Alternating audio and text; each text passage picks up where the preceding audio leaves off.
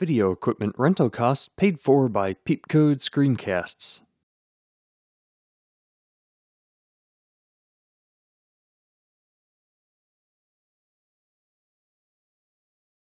Hey guys, my name is Yehuda. The "there he goes again" refers to the fact that I'm going to be doing some live coding at the end of this, but not the whole time.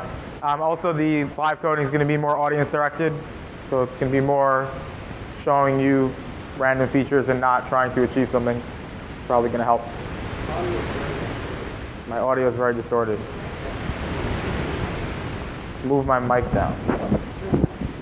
Okay, does this help? Hello, is this better? All right, cool. So, my name is Yehuda. I work at Engine Yard. I work on jQuery, Data Mapper, and Merb, which are killer stacks. Pretty much showed this before. So, basically, I work on all the technologies that I usually talk about. Gives me a good perspective to talk about how they work together and basically how to actually use them for real things. Some things about Merb. Merb is fast. Pretty much, you can choose when you make a framework between fast and elegant, and Waves does functional programming. You can try to make choices, and it seems today that if you make, or people have made the claim that choosing speed automatically means you lose elegance or you lose other things. It turns out not to be a zero-sum game. Turns out that if you decide up front that you're going to be fast and elegant, that it's possible to do it. But that it requires a significant amount of thinking and work, and we do that. Basically, slow is not allowed in Merb. A lot of people say, well, I know inject is slow, but you should just do that in boot up or something. It turns out that when you write code in a framework, especially an open source one, it is extremely hard to figure out in advance what code is going to make its way into the critical path. So if we said, oh yeah, we'll allow super slow stuff in boot up, some guy is going to make a patch sometime down in the future where he copies some code out of the boot up and puts it somewhere else, and everybody else will say, sounds good, looks like it comes from elsewhere in the framework. So we pretty much don't allow slow code anywhere in the framework, which leads to really fast code. Leads to Merb requests rendering in 500 microseconds. It leads to things like, it seems like controller setup cookies there is 75 microseconds. That seems like a lot. It is a lot. It's going to get smaller. But it's good when you're thinking about things like 75 microseconds is a lot. That means something. That means that your app has a lot more headroom than other things. It means that your app will be able to actually do things. Let me rewind. So Merb is frequently used for things like ad networks, where you get 10 million hits a day or 20 million hits a day. In fact, there are Merb apps running today that get in the tens of millions of hits per day. That's only possible because it's possible to write Merb actions that render in less than a millisecond. It's not actually possible to write Rails actions that render in less than a millisecond because the Rails stack is 2 or 3 milliseconds. So what else about Merb? So there's this thing called the public API. That sign over there is sort of what has happened to Rails. So you have to decide when you're making an app. Usually in most languages, you have to decide what the public API that you're going to expose to the users is. And a lot of languages like Java provide facilities where you can say, this is private and you can't touch it. And thankfully, Ruby doesn't do that. Ruby actually lets us experiment and do all sorts of interesting things with things that the person who wrote the original code might consider private. What that lets us do is it lets us say, okay, here's a bunch of code, and it lets other people write plugins or experiment and come back and say, hey, without having to recompile or do any sort of, without having to do any sort of hard work to get it running, they could simply, at runtime, make some changes, see what happens, and then come back and say, hey, you should make this change. But that doesn't mean that we should give up on the notion of what an API is, right? So Merb has a strong sense that there is an API that Merb intends you to use, made up of all the public methods in Merb. And there's also a bunch of other methods that Merb uses internally, and you should not use those methods. Obviously, that doesn't, like I just said, that doesn't make them verboten for experimentation, but it does mean that there's a contract with our users that we make. You only use the public API, we won't change it, and we're going to make it super robust. What that means is that if you find something that you can't do with the public API, we're going to make sure that you can do it. Usually when I say that, someone says, really? Anything? The answer is probably not anything. Yeah. But our mission is to not use Ruby as an API. It's not to sort of expose all corners of the API and then let you do whatever you want and then forever maintain every private method as an API, which is sort of Rails' position right now. Because of the fact that people have overridden, the way that Rails looks up dependencies in order to add special functionality, Rails can't change the way they look up dependencies anymore without breaking people's apps, right? So we're trying to avoid that, but we're committing strongly to, if there's something that you want to do that's relatively sane, adding it. One example of that is Merb made an assumption for the first 2 years of its existence that templates came out of files. Seemed like a really good assumption. And then one day someone said, I want to put templates at the bottom of my controllers. So I saw this in Sinatra. Seems cool. And our first reaction was, that seems crazy. But then our second reaction was, why are we making an assumption about files without templates being in files? And it turned out that by modifying our API so that it no longer made that assumption, we didn't have to add a lot of, it was a couple lines of code. We changed the way our assumptions work. All that code was already private. And we were able to give this person a feature that he wanted without him doing what he initially wanted, which was alias method chaining render or something like that. That was his initial. He said, this was one of the times where someone came into the Merb chat room and said, I came up with a really good reason I have to use alias method chaining. And since we don't like it, a lot of people, it's sort of like a challenge, come in and say, I found the reason why you need it. And this was one of them, and the solution was a very simple 2-line change that changed a fundamental assumption about how Merb worked, but didn't break anybody's app. Merb is modular. What that means is that pieces of Merb don't know about each other, really. That is sort of a fundamental way programs usually get written, but somehow, because Ruby is powerful and flexible, lots of code written in Ruby doesn't end up being modular. It requires discipline, but what it means is that you can easily, if you want, swap in and out pieces of Merb, which leads to very hackable. That's Roomba. So Roomba actually decided that they are going to promote people hacking Roomba. So they could have not. Right? They could have said, this is Roomba, you can't touch it. They could have been Apple and said, if you open it up, you're going to be sued or something. But they didn't. They actually have a place on their site where you can download pictures of cockfighting Roomba. And that's actually sort of our same approach, which is make Merb as hackable as possible. Make it a framework that if you're a hacker and you want to make the change, it's going to be really easy. You're not going to have to go spelunking through the code base for several days trying to find something. It should be obvious, be modular, etc. One of the things that came out of this is Merb slices. What Merb slices are is a way of taking a piece of your app. So let's say you have a blog, and it has the same 3 controllers, 2 models, a bunch of views, some routes, packaging that all up into something that looks like a Merb app, and then distributing it as a gem. It actually ended up not requiring almost any changes to our public API. It required one change. So this was a big feature. This was people wanted this in Rails forever. Engines sort of provides it, but breaks sometimes, and seems like a big hack. And so we were willing to make some changes to the public API, but it turned out we didn't need to. Because we already didn't make any assumptions about where files live, or where controllers, models, or views should exist, or how and when to load classes. And so everything just worked. And the person who wrote slices, who is currently doing a bunch of really interesting work in Merb, actually getting paid by engineering to do some Merb, has said that without the way Merb's infrastructure architecture worked, he wouldn't have been able to do it. And I think he wrote slices in like 2 days, or for sure under a week. So that's pretty cool. And that's sort of a testament. This was the first testament. This was the first time where I knew for sure we were right about what we were trying to do. So people sometimes say, well, it sounds like you're getting all configurable on me. What's up with that? Do I need an XML file?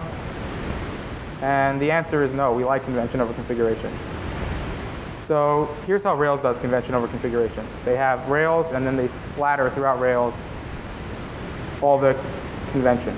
So that's one way you could do it. You could say 80% of people want something done this way. We'll just hard code it into the framework. If controllers are supposed to be in app controllers, we'll just have it in the framework that it's an app/controllers.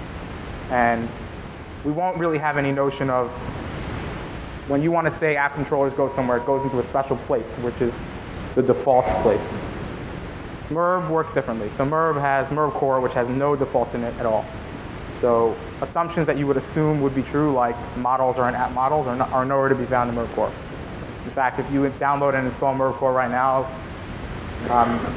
you would not be able to make any sort of assumption about anything. You would have to pretty much start from the ground up. So yes, you would have not XML files, but a lot of configurations to do. But we're not idiots, right? It is true, as Rails proved, that a lot of people want the same thing. So we have layers on top that are sane and known, that are Merb more, which has a generator in it that generates files in a known configuration.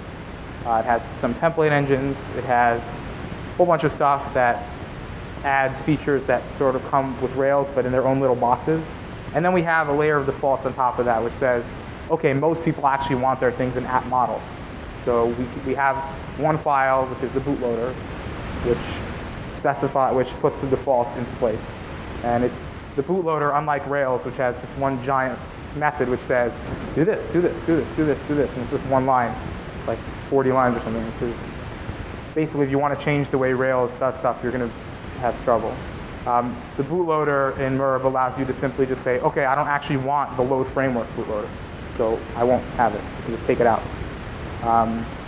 And in fact, the active record plugin for Merb adds a bootloader into the bootloader list in a specific place where it needs to be, which adds its own set of defaults, which obviously don't come with Merb. And that's sort of the way we like it. So that's sort of the philosophical treatise on what Merb is. And now I'm going to go into some cool features, and then I'm going to do some code. So first of all, the Merb router is pretty cool. You can do stuff like this. You can do request.anything. So what that route says is match/foo, but only if the user agent matches MSID. And what user agent matches MSID means is request.userAgent matches MSID. You can also do really easy optional segments. You can do, as you can see here, nested optional segments. So you don't have to do weird things with splats and simply put optional segments in parentheses and you're good to go. We also have something called deferred routes, which is sort of the reason why this set of slides is in here. Deferred routes basically let you take a piece of code that is routing code, sort of related to the way where you want to go, and put it in the router. Block of code that gets the request and the parameters. And we've actually, because of the fact that the session is not really part of the controller, it's just part of the request, you can even do request.session. So you could, over here you do if request.session is logged in, then send you to main, merge main in controller main with parameters, otherwise send you to login.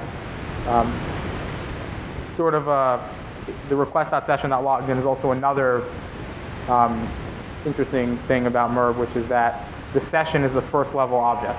So in app model Merb session.rb, you can actually go in there and add methods to the session.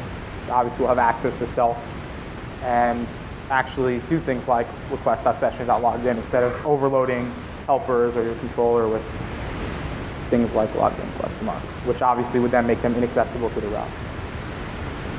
Okay. So 1.0. 1.0 is coming out October 11th. I don't see any reason why. We announced that a couple weeks ago, and we're very much on target.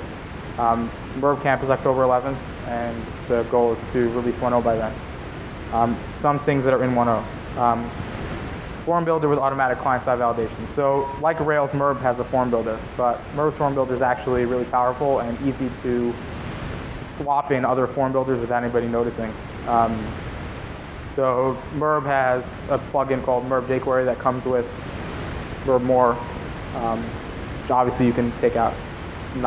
Nothing is entangled into it. But part of Merb jQuery in 1.0 will be a form builder that when you say, input or text field foo, it will go into data mapper, and I guess active record to provide the same functionality if they want to. That would look for validations and automatically add the appropriate metadata in without you having to do anything, which would automatically then give you client-side validation. The router that I showed before, which didn't have like r dot blah blah or map dot blah blah, is part of a ground-up rewrite of the router. Mainly the mission of the new router was to provide better URL generation. So the existing router is really fast. The initial mission for the router was for it to be super fast. It is super fast, but it is, because of that, super fast and super powerful.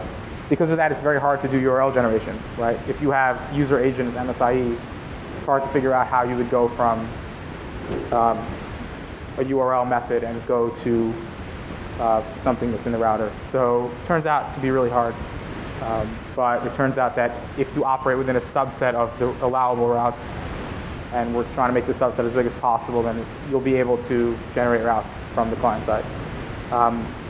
We made a decision with the new routes not to not really support URL generation of anonymous routes. That may sound really scary. Turns out that you should be in Rails also using named routes because they're much faster for URL generation. So like we're talking milliseconds of time that could be spent in a request with a lot of URL generation, purely just generating routes, because you have to go through a massive list and start figuring out what's going on and, okay, which one is the least ambiguous, or all sorts of crazy rules.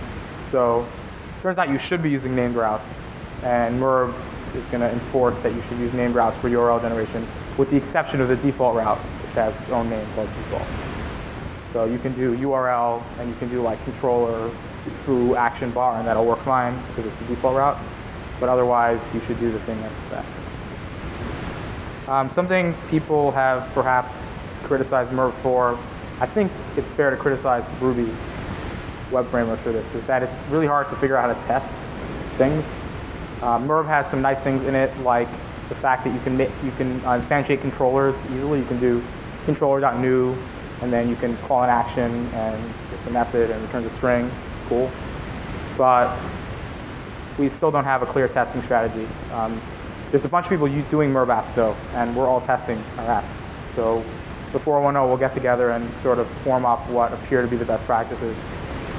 This is definitely going to need to be something that, I don't know what to say, because it seems like obvious that we as a community care about testing, but it seems like there's big holes in what exactly we care about and how likely we are to actually test in a way that...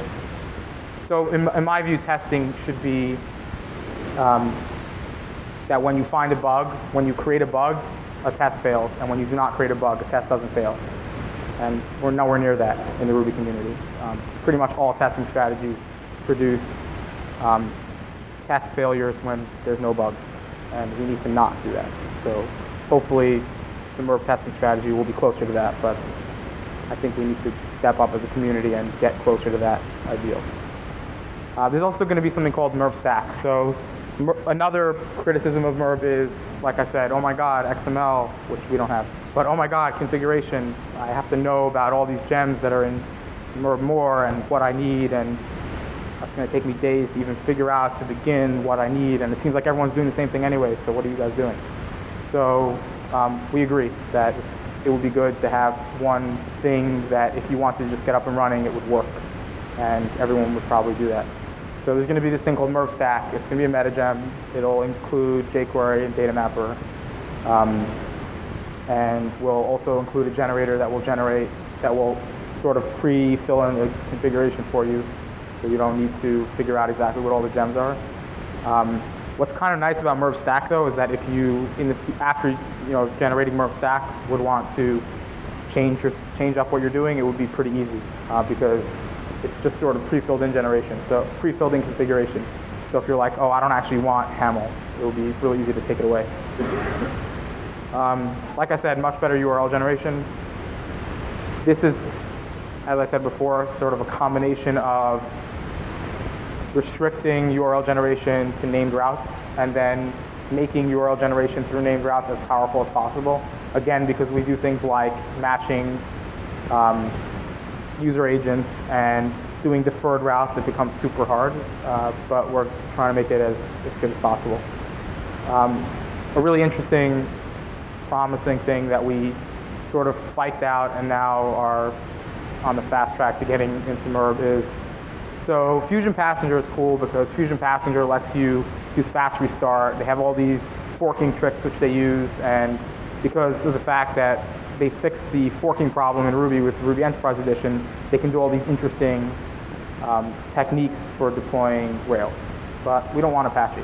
So most Merb people don't want Apache.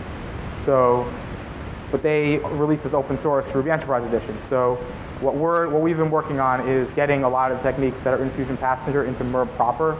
So one example is that when you load up Merb in 1.0, it'll, assuming you have Fusion Passenger installed, otherwise this would be a bad idea, it'll fork right before all your classes are loaded. So it'll start off your app and then it'll fork off. And then the parent process will just chill out right before it forked off, waiting for a signal. And then the child process will go on and do its thing like it works right now. And so far everything would be moving along as expected as Merb and Rails work today. But then if you sent a hang-up signal to Merb, to the child process would exit, the parent process would be reawakened and fork again from that initial point. So in case that wasn't clear, what that means is that you'll be able to tell Merb, restart quickly, and it will reload any file. So you can do you'll be able to do a deploy, totally change the files that are in the tree, tell Merb to restart, and instead of having to restart from the beginning, load all your gems and all that stuff, it would start just from the point where it has to load your classes, which would be fast restart. We're also looking into, and this is tricky across all the servers, being able to manage a whole cluster through one parent process. So we already have this working for Mongrel and Swift-Apply. But what this means is that instead of a parent process, instead of, if you want a cluster, having the initial process sort of shell out and make a bunch of Merb, you'd have the initial process forking four processes and be in charge of listening for the child processes getting killed, for instance, by Monet and making new ones. So what this means is that because you'd also fork from, in this case, you'd fork from a much later stage. So you'd fork from right after all your classes are loaded, but right before you actually bound to a port. So what happens is you have a process, and all of a sudden it blows up to like 6,000 megabytes or something. And if you're using Monet, which most people are, or God, your process will get killed. And what that means today, for like a Mongo cluster, is that your process gets killed and it has to boot up from the beginning all over again, which means that there could be 5, 10, or 15 seconds where one of your processes doesn't work. What happens instead is that because the parent process knows what's going on, it can simply just refork as soon as the process dies. So you have a child process that gets killed. The parent process is like, okay, I received this big child, make a new fork, and within probably 100 milliseconds from then you have a new process. So anyway, all that stuff is courtesy of Fusion Passenger actually releasing Ruby as Ruby Enterprise, and I would encourage people interested in like long-lasting Ruby processes in general to strongly consider the possible benefits of forking actually working. I know it's been like a long time that forking hasn't worked in Ruby, so sort of the conventional wisdom about things is just don't fork. It seems like a crazy plan, but it actually works with Ruby Enterprise. So it seems like something worth considering.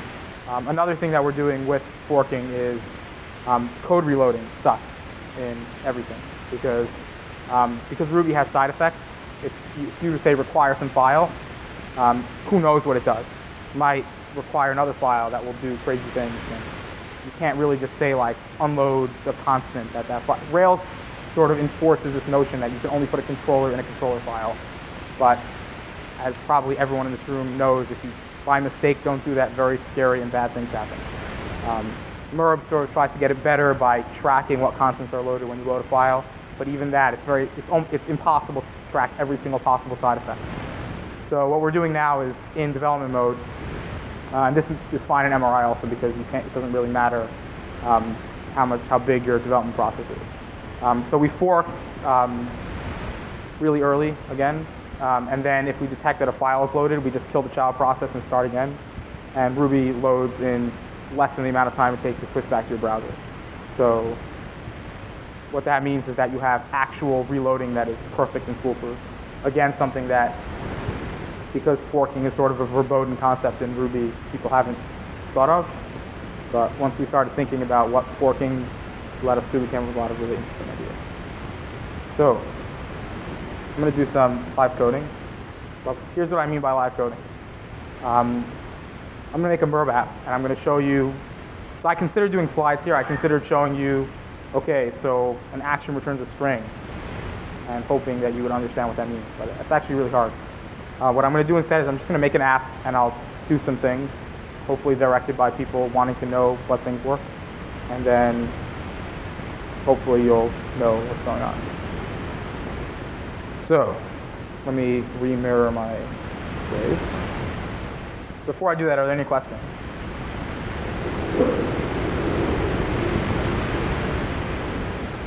This is Merb 095, or sort of 096 head. So Merb right now is on a 2-week release cycle. Usually the weekend is the release, so today or tomorrow there's going to be a release of Merb 096. And so things like the new router are probably not going to be merged in 096, but will probably be in 097. So pretty much everything I said in 1.0 is on the roadmap for a release between 096 and 1.0. Okay, so here I am at my terminal. So let's make a app. So first of all, if you say merbgen, I'll just sort of gives you generators. We used to use RubyGen, but we stopped using RubyGen because it has a dependency on active support. And active support is very scary when it finds its way into your app. And somehow that was happening sometimes. So some guy wrote a thing called templater, and we started using it, and it gives us this. So if we say merbgen app, it'll tell us sort of what we can do.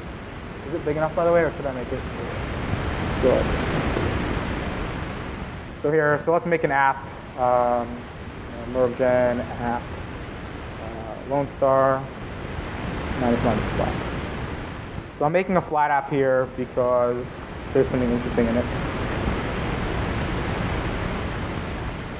So what a flat app is, because Merb doesn't care what directories you put things in, Merb supplies a flat and very flat apps, which could be a single file app or an app with a single file and directories like we use. So the reason I generated the flat app is to show you this template location thing with super wide apparently. It's not an 80-character rule violation, it's fun.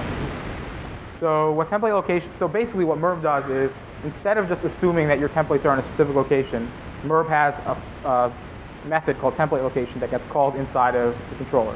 By default, it means the exact same thing that Rails means by template location.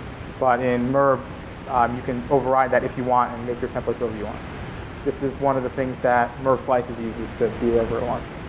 You can use this in combination with Rails' template root. So we also have template root. We actually have template roots. I think Rails might have that now. So you can use template location in combination with template roots to do a lot of interesting things. So here we are inside of a controller, and you can see that index just returns hello. So let me just turn on the Merb process.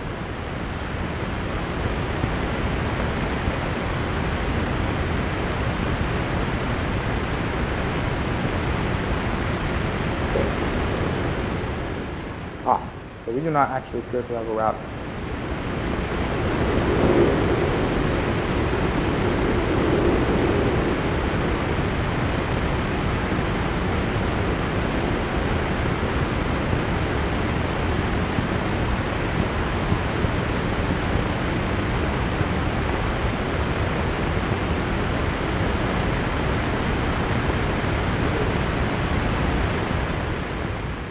Yeah, I have to say controller. I don't actually have a controller. Okay, I'm gonna back out of the LoneStar. I just generated that to show you the template location method. So I'm just gonna make a regular Merb app.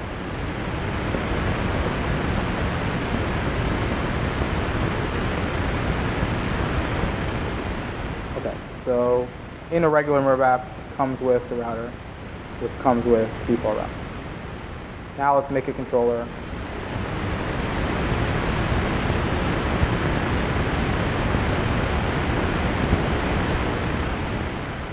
So, like I said, if you make a string here, if you say hello, and turn on Merb, it does what you would expect it to do. It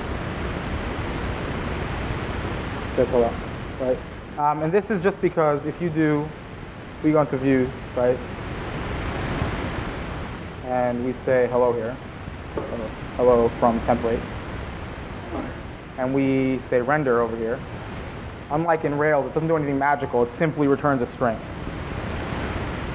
Right, so it says hello from template.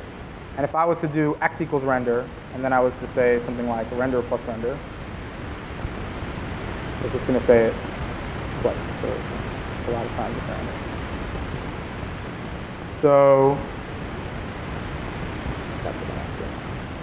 So that works. You can also return back if you do redirect. So let's make another method called redirected.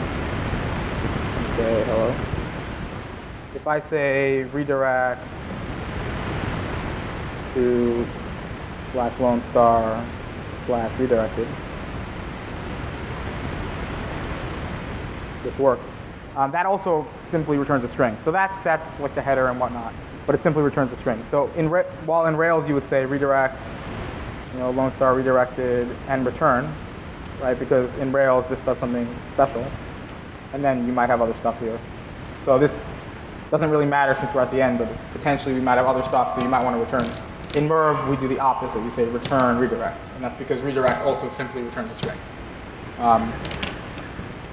Now I'm going to do something that you would never do in a real app just to demonstrate something.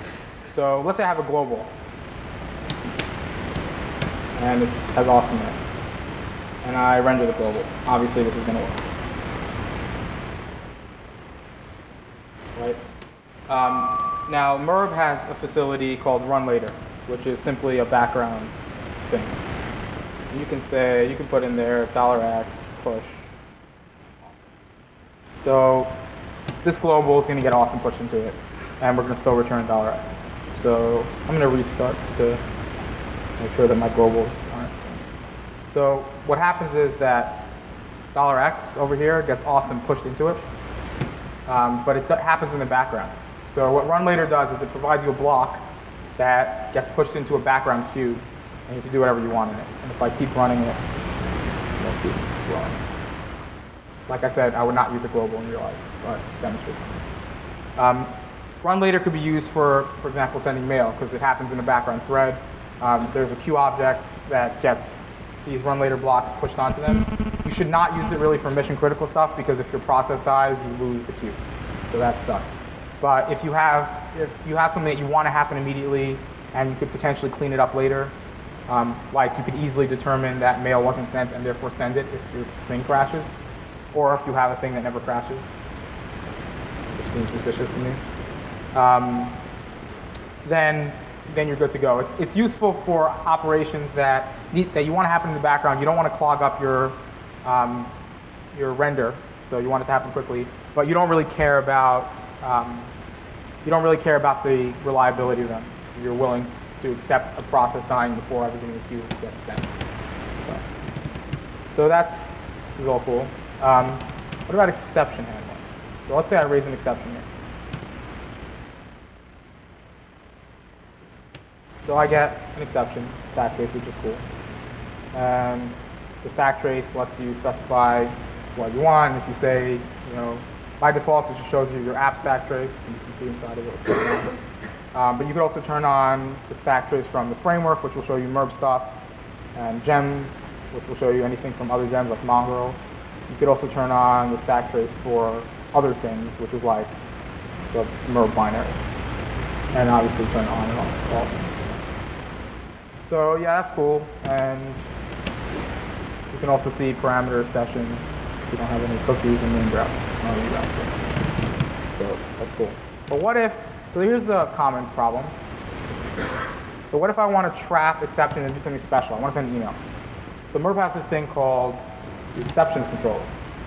And let's raise something more useful, like a not found. And let's go into exceptions and go not found. And let's replace this with you're not found.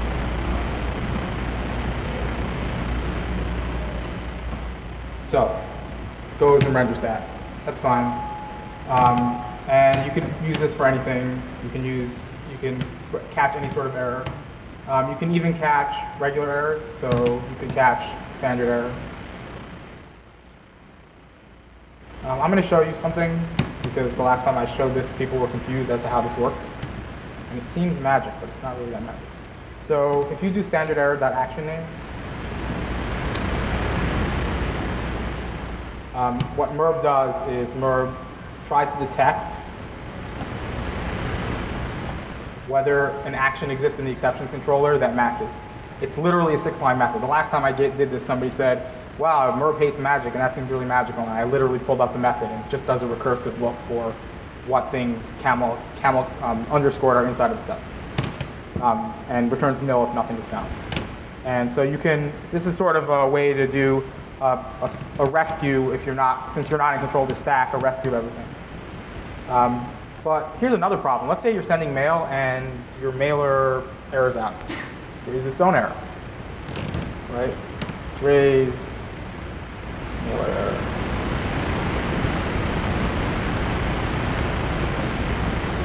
Let's make a mailer error.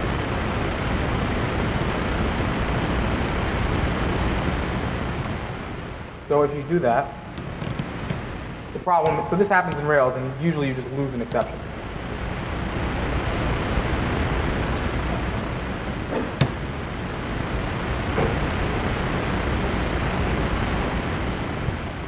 So let's go back to B, and instead of raising a not found, let's raise a standard error.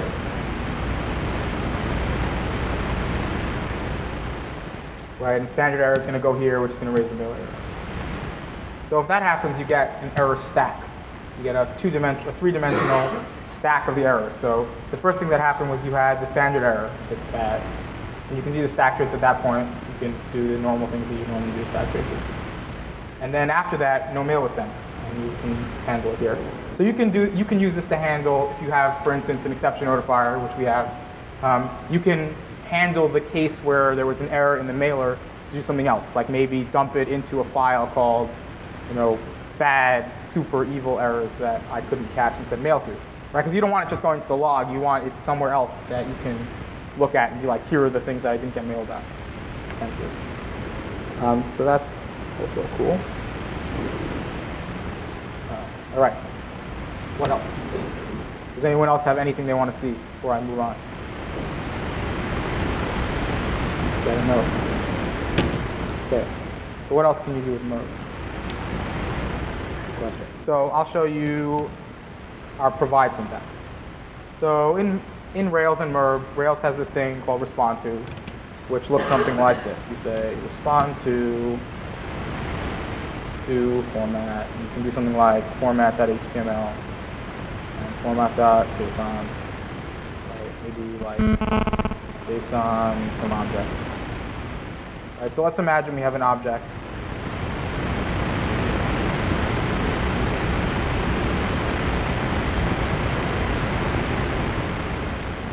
Right, and we'll give it a 2JSON, which let's say returns. Okay, so in Rails, this is I'm just compensating for the fact that I don't have like an ORM object here. So you might have something like, something equals something.new, and Rails would have this respond to block, and it would handle it correctly.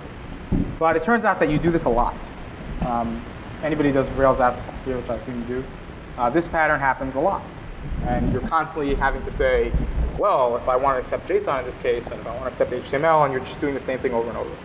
And it's quasi-dry because at least you don't have to have a case statement or something. But it's not really as dry as it could be.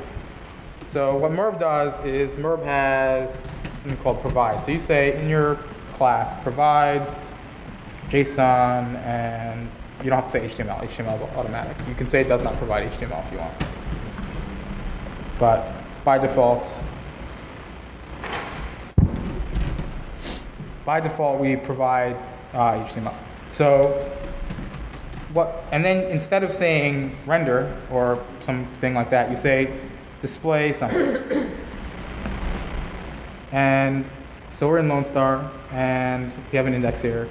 So the first thing that display something does, the first thing it does is it gets your content type. So let's start by assuming by the way, Merb will tell you if it tries to remove a constant. This is obviously pre the forking reloader, and on Windows or some other platform it doesn't support fork. So if I go to LoneStar, we see this thing, something, right? So the first thing it does is it finds your content type. In this case, it's HTML, and it says, okay, try to find a template called index.html.erb. It found it. Let's do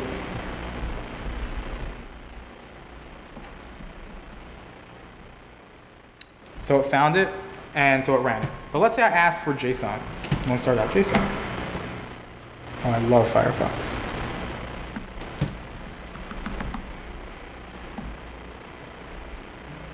Wait, it's not any better.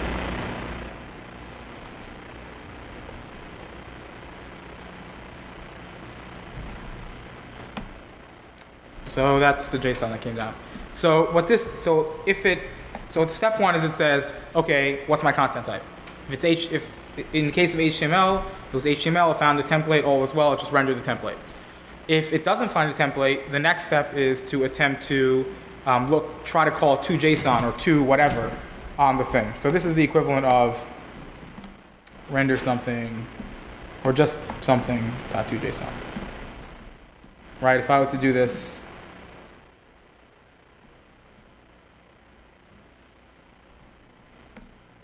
right, if I was to do that, now it's HTML, and because Merb accepts strings, that's fine, right?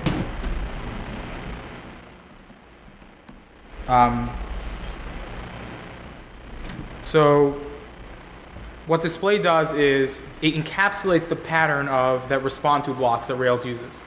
The fact that what you pretty much always want is check to see if there's a template matching the content type. If so, render it. If there's no template, then call to something on it. And the to somethings are also just a layer of defaults that are provided by default in the bootloader, but you can add your own MIME types. Just looks like this. Merb.add MIME. And you say like, shockwave,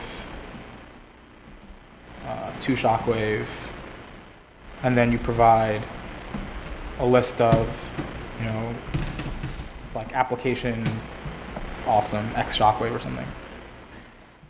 And this part over here tells it what you care about, what incoming accepts headers should match. This tells you what to call on it to shockwave, and this tells you what to look for templates as. So it would look for index.shockwave.erb. So what if you don't provide JSON and you ask for JSON? So it explodes with a 406 not acceptable, which is just coming here. So I can say, 406 not acceptable. And then it will say 406 not acceptable, right? So that goes back to the fact that you could catch exceptions. Another common question is, okay, so let's say I have something like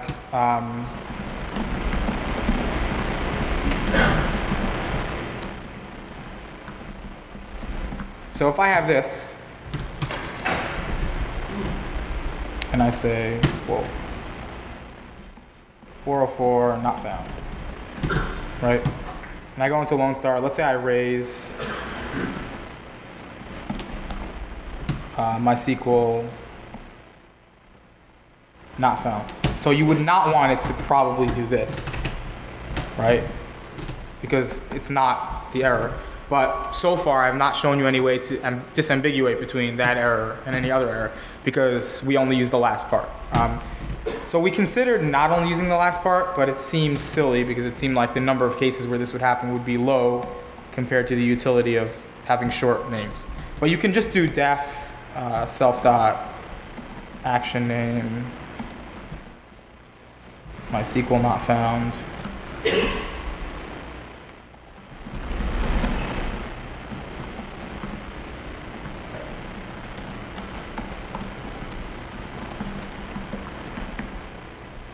Right, and then it will work. That's because action name, again, is not anything magical. It's just a recursive lookup for matching things in the exceptions controller. So if you override it to something special, it just works fine. It works just the way you want. So what else? I'll show you action args, which are cool.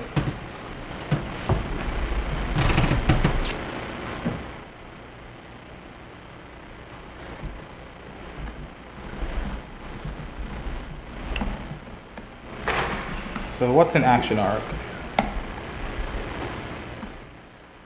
So let's say I have in my LoneStar thing, I actually want to take a parameter. Let's say I want it to, params awesome.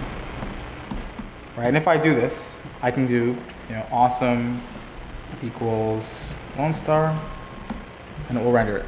That's the normal pattern that works just as well in Merb as it works in Rails. But Merb also allows you to do this.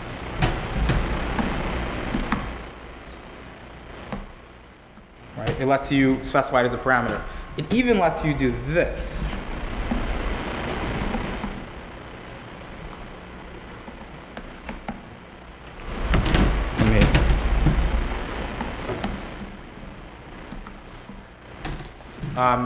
And it does this using parse tree, which a lot of people think is crazy. But this is actually probably the most magical thing Merb does, and it does this because it provides a completely non-magical DSL, right? It provides a mechanism for you to treat your controllers as though they were really actually Ruby. And what does this do for testing, right? In testing, you can actually do this.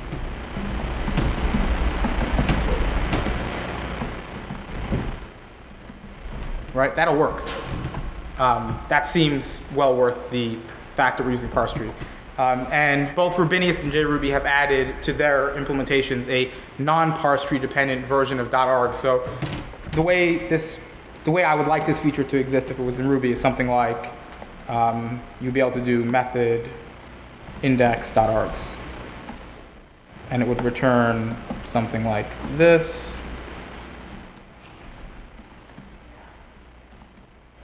And yes, I'm aware of the fact that if it was not a literal, that would pose some problems. But assuming it was limited to literals, which is the only case I actually care about, something like this would be cool. And that's in fact the API that we provide using parse tree, and that's the API that is provided using Rubinius and JRuby, which is cool. Okay. So one thing that we do that sort of departs from Ruby a little, the Ruby's normal behavior a little bit, is that we do this. So let's say y equals hello, z equals LoneStar. And let's say we did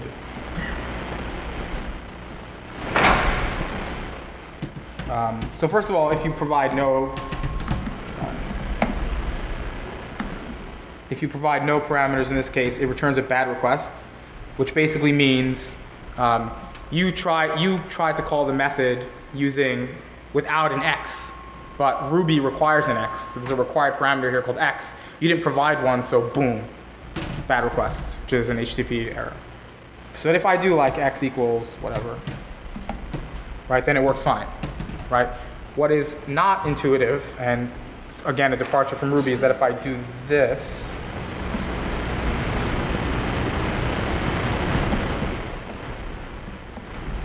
it actually, it's able to call this leaving the middle default there, but overriding this one. That's just because of the way we do the lookup and the way we do the sends. We actually just explicitly say, okay, we know what the default is, so we'll send that in this case. We struggled with whether or not this made sense because seems like it should just do what Ruby does, but it turned out that it's extremely common to have optional things, and because we don't have to worry about the normal keyword arguments problem, right? Normally Ruby has no way of specifying keyword arguments, so sorry, you're out of luck. But in our case, we do have a way of specifying them, so we implement this as though there were keyword arguments. Cool. All right. Any questions? Do I not? Yes, sir.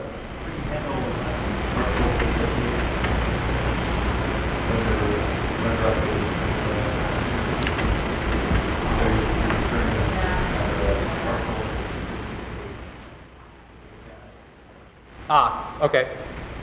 So we support, so if you do, okay. There's two questions there's two questions you're asking. One of them is just in general, how do we handle JavaScript, like returning JavaScript back? First of all, as a person that does a lot of JavaScript, I'm uncomfortable with the way Rails does it, namely actually sending back JavaScript to be evaled, because it seems like sending back stuff from the server to be eval on the client side is bad. Like the eval keyword is used on the client side to eval things, which means that you're causing like this trust barrier that seems dangerous. And I try to avoid having eval arbitrary strings in my code in JavaScript. That just seems like a bad idea. So you can do something like provides JS, right? And then you can do,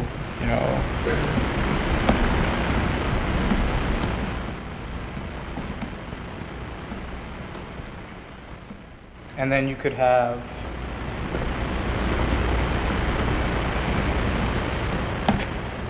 you could potentially have it do like, alert, awesome. This is not going to work because, like I said, there's no eval rigged up on the other end. So I think it'll just probably return a string. Yeah. So it just works the same way anything would work. By the way, in this demo here, I'm sort of cheating by appending .js or .json or .whatever. That's because if you like in Rails, if you do .js or .json or .whatever, it'll automatically win out over any content type that's provided by the accept header. But if you do this, but you send in an accept header, for instance, if you're JavaScript or a web service, we handle that just fine, and that's handled using the list of accept headers that are provided by admin. Does that answer your question? So people in the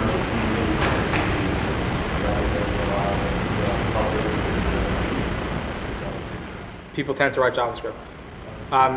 My 30-second spiel on this is, if you're a web company that has any kind of significant app and you don't have somebody on board that knows JavaScript, you're silly. It's like not having anyone on board that knows HTML. It's a core web language. Presumably you have a team of some people. Finding someone that knows Ruby and JavaScript isn't that hard. So just do it. If you look, 37 Signals, which sort of popularized RJS, has a ton of custom JavaScript. Right? So RJS is cool, but they end up writing a ton of JavaScript on their own anyway, because it's just not hot. Like Rails is like is an 80-20 solution that is actually one of their worst getting to 80% things ever. And then if you in fact do use it, at some point in your life, you're going to be hitting a weekend and it'll be like, oh my God, I have to actually know JavaScript, but I don't actually know any JavaScript, so time to learn JavaScript over a weekend. It's not ideal. Basically just make sure you have someone on your team that knows JavaScript. All will be well. Other questions? Yes? Do you have any numbers comparing Yes. So actually, this is a good opportunity to announce something. So Merb typically starts up at around 20 megabytes for like these processes.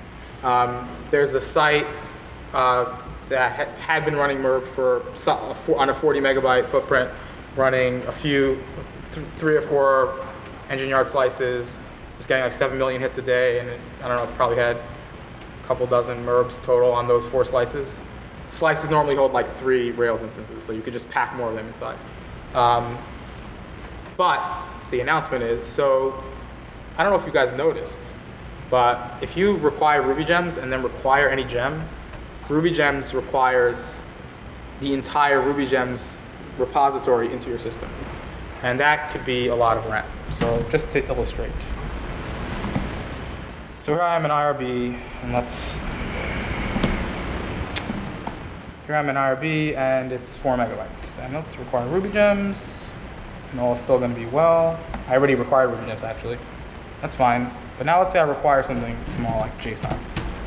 First of all, did you notice that perceptible pause there? And let's look at it now. 9.9 megabytes. So what happened there? What happened there is that that pause was Ruby loading in the gem index into memory. And that really sucks.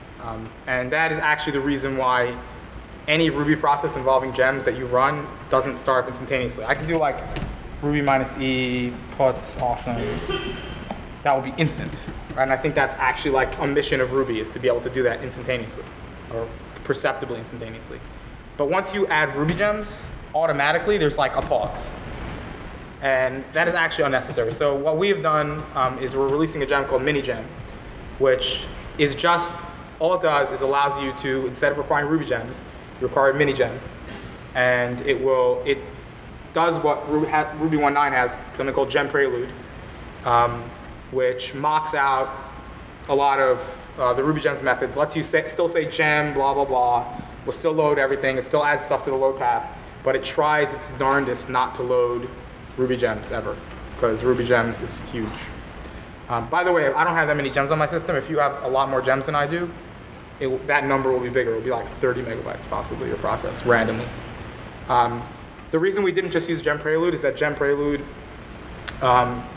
works to avoid, so gem prelude was written so that in Ruby 1.9 that's still instantaneous, right? Because Ruby 1.9 has required Ruby gems in it, and so they didn't want to have it explode. So it does sort of defer. But gem prelude falls back to Ruby gems way too often. So for instance, if you do in Ruby, if you do like gem JSON bigger or equals to 0.5 or something like that, that works. You don't have to do this. In gem prelude, the first one will trigger a requiring of the entire Ruby gems library. So there's a bunch of cases like that, and so instead of trying to figure out how to fix gem prelude so that it would work for all cases, we just basically rewrote it. We did something a little bit differently in that we require gem version. So gem prelude has like a method that takes a string and makes a version out of it, which is an array, which seems silly since gem version isn't very large. It's like a K or something, and has all the functionality. And so we did that a few times.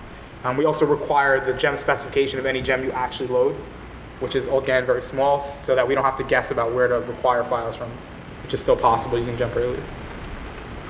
But yeah, it's cool. And it's going to be released soonish, like this week, probably. Cool. Yes? Could you illustrate the use of jQuery Merb? Because one thing about it is that it doesn't include prototype by default, but one thing I'm interested in is how you would use invoke a CGI call in Merb, like using a jQuery get. So I have 1 minute, so I don't think demonstrating is impossible. Plus, I gave a talk about jQuery this morning. But I can tell you the answer, which is it's not any different from using jQuery with Rails. jQuery has get and post helpers, get and post things, and Ajax. And if you just say $.get some URL, provide a callback, it will hit Merb with the URL, go through the router. Then you probably want to have it ask for JSON. So jQuery has like $.get JSON, some URL, function, JSON, put stuff in there. And what you want to do is, let's say we did like LoneStar. URL is actual CGI or exact control? It's like the URL you would put in a browser. So if let's say I did LoneStar index, for instance, with get JSON. It'll go to LoneStar.rb, and if I say provides JSON and do display something, it'll return back to jQuery a JSON object, and which will be available as, what do we have there? Awesome. So it'll be available as JSON.awesome inside of here, which is pretty much as far as I'm concerned, all the integration that I need. That pretty much lets you pass Ruby hashes directly down to JavaScript seamlessly, and that I do a lot of it. It works well for me. Cool. Okay. No problem. Thanks a lot.